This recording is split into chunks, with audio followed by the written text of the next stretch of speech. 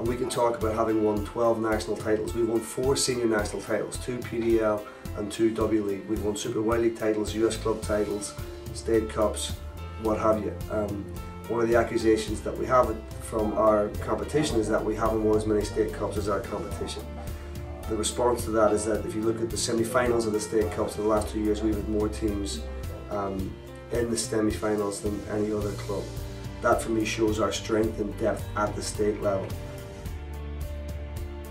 The whole success component, if you look at our mission statement, is not defined by wins or losses. We don't define our mission, or our focus is not on winning games and winning titles. Yes, we like to win. Yes, we're going to work hard to be successful when we're on the field.